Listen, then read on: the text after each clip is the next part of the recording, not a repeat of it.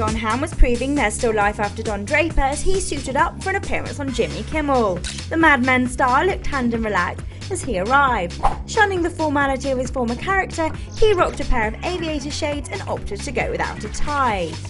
Living up to his friendly reputation, the 44-year-old actor stopped to chat with the waiting fans. Joining Jon on the show was actress Lizzy Caplan, who was pretty irked that she was playing second fiddle to Jon, being interviewed after him.